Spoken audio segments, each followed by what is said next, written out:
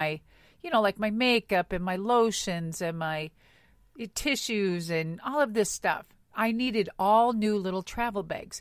So I finally found the one I wanted. I got like 6 new bags, and now it's time for me to transfer everything and then wipe it all out on the bottom and put it all in. Oh my God, I am so excited. So that is my finishing task. Of course, I probably have 10 million other rooms to do, but that is it.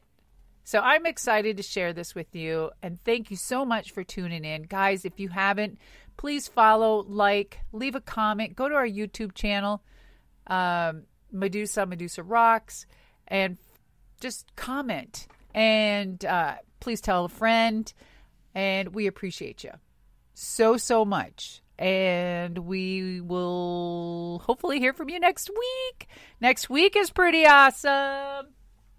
Yes, it is. Next week is awesome. It's called Making the Bed.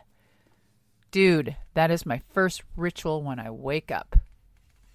I stretch, I sit up, kiss the baby, say hello to the hubby, let my feet hit the ground, go to the bathroom, brush my teeth, go to the bathroom, do whatever I got to do, drink a big glass of water, get the food ready for the dog, get the coffee rolling, get the hot water for the tea, go back in the room and make my bed. That is my ritual before I get on any social media, before I do anything.